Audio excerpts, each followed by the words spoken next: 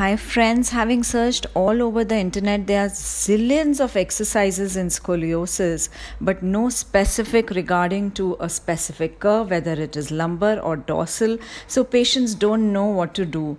This is a lovely patient guide to corrective scoliosis. Now this is the X-ray. I have done a little research on when your lumbar is concave on the right. You do the side bending exercises, 2 sets thrice a day. Make sure you side bend at the lumbar level. Second exercise is stretch of the right side concavity. Lie down on the left side and stretch the right side of the low back.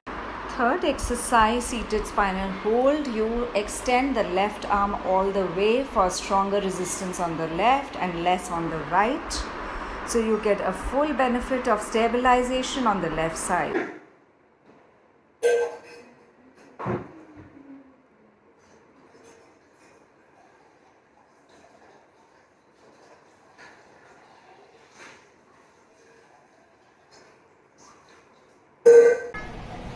The squat and arch exercise is the finishing exercise where you sit on the ball and lie down all the way back roll down from your low back to your middle back, upper back, head back, and engage your core like this. Hold for 30 seconds and come back.